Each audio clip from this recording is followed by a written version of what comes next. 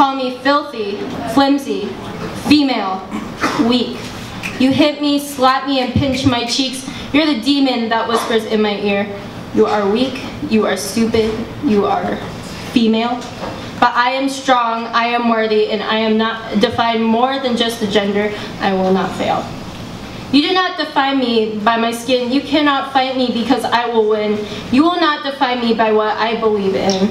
You will never define me by my mistakes or my sins. I am a minority, I am strong, and I will be victorious. You are just a dark, lurking thought that will not remain glorious. I am tired of having you take over my thoughts and my belief. If I ignore you, I can find relief. I may be female, small, Asian, and strange, but if it bothers you, I swear I'll never change.